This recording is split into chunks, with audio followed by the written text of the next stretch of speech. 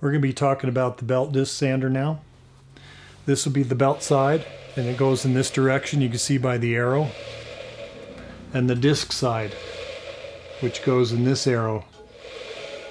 Some of the things to remember about the belt disc sander while I'm at it is that when I'm sanding on the disc, I always want to sand on the side that's going down. If I try to sand on the side that's going up, it will lift my work off the table. This is the on-off switch.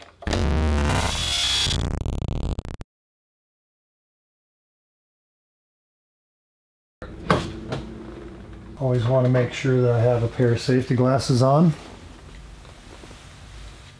before I begin.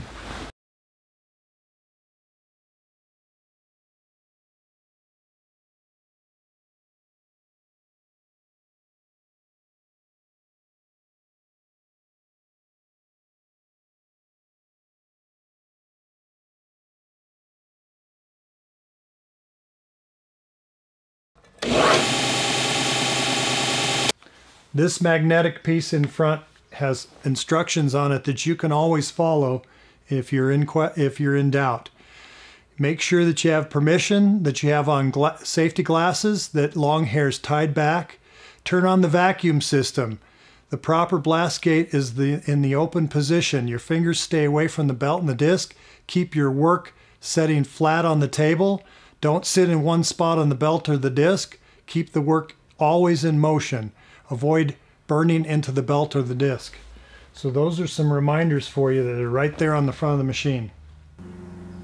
You have to make sure that you choose the blast gate that has the tube that goes to the machine. That would be this blast gate for the belt disc sander. All of the sanders that we have in the room tend to put a lot of dust in the air. This one is probably the worst. As a matter of fact, when they did the dust system, they stopped it short. I modified it and brought it all the way up to the table. I also took out a tube down here that was small, and I put a 4-inch going straight into the exhaust system to try to cut down on how much dust this machine is putting out. When you turn on the blast gate, you got to make sure you've turned off all the other blast gates so that this one is the only one getting the suction. Always make sure your wood is down on the table. If you're up too high, it tends to pull down on it. Down at the bottom it stays steady and it's safe. Up here it's not as safe. It wants to grab it out of your hands. Keep your work in motion. If you hold it in one spot too long, it actually burns into the paper. I can take it off. That burn that we just created can come off, but you can see how long it takes me to do that.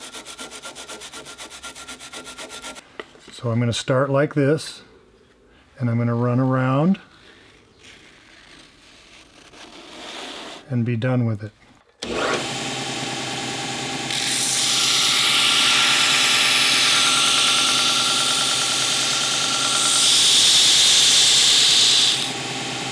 The object is not only to smooth it, but to make sure that you have no ripples.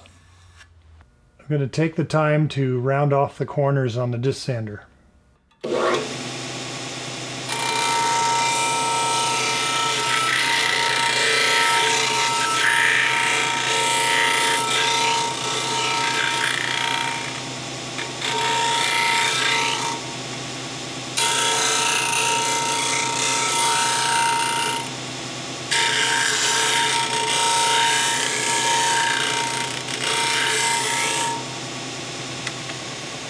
There's one more spot I'd like to get out right there.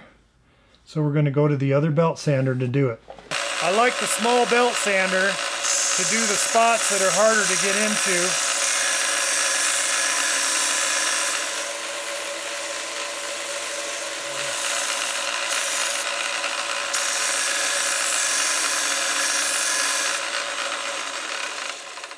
The small belt sander is really nice to use for a spot like this that is difficult to catch on the bigger sanders.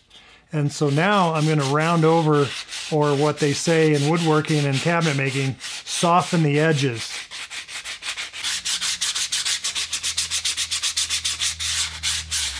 Soften the edges, take off the little lumps that you didn't catch on the bigger sanders.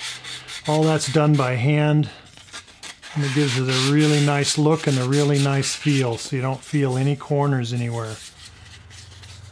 And you got to do the same thing here.